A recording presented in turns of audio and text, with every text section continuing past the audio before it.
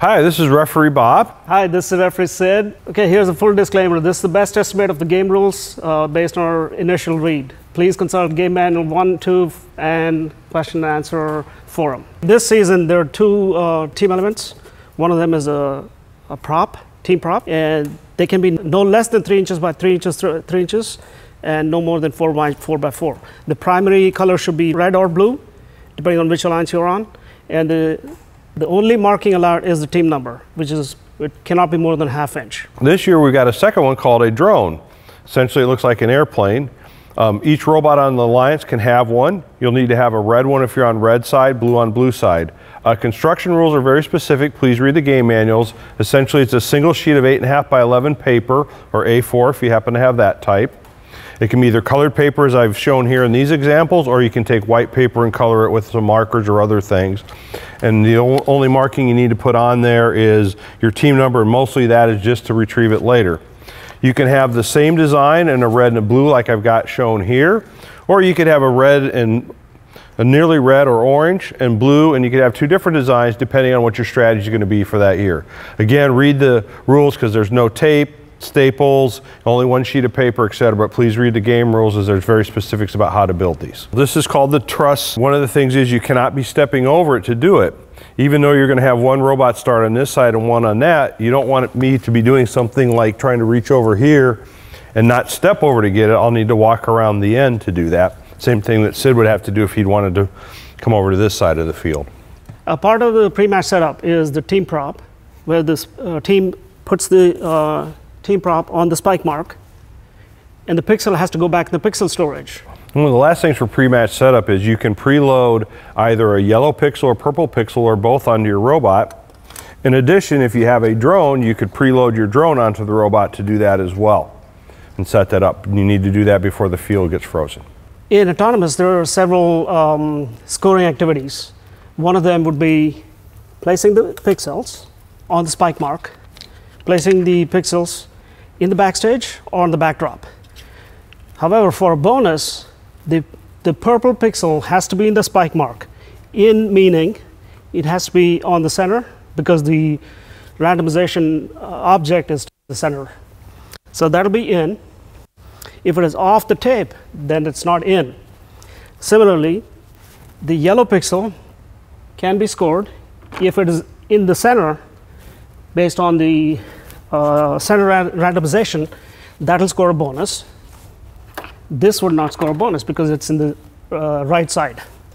The teams do have an option of putting both the colored pixels, yellow and the purple, in the backstage. They will not get a bonus, but they'll still score as the backstage. They also have an option of putting it in the backdrop, which will also score, but no bonuses. Then the final thing would be navigating into the backstage. Mind you, they just have to cross the path. They have to be in, not completely in. And at the same time, if there is a pixel in here, if the pixel is in contact with the robot, it still scores.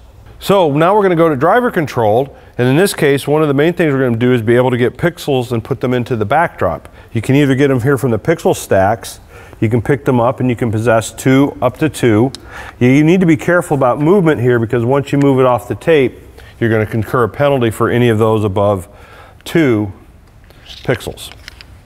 One of the other things you can do is make some mosaics, and we'll show you some different ones. This one is a proper mosaic because it contains one of each color of the purple, green, and yellow pixels. So this could be legal. As you can see, they're separated by the white pixels, so you could have 2 mosaics would be here. Next thing you would be is a set bonus as you stack them up here, as you cross each of these successive lines, 1, 2, and 3, and stack them up. Once you get a single pixel to cross that line, you'll get a set bonus, up to 3 set bonuses per match. The stage door is an area where the robots can pass back and forth. They have to be cautious about grasping any part of the stage door. They could lift it, but they cannot grasp the stage door at any point. And also remember, for any robot coming from the audience side towards the backstage or the backdrop side have priority. It's called the transit priority. So if a robot, for example, is trying to go out, and if another robot is from an opposing alliance is trying to come in, the robot passing from the back to the front has to yield to the one coming inside. Okay. Now we're into end game section where three objectives to be met. One's suspending from the rigging on the blue side and the red side.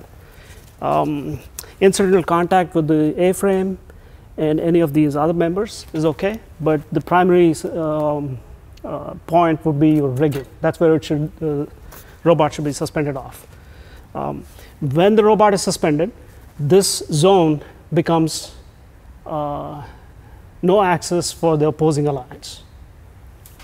The other part is parking in the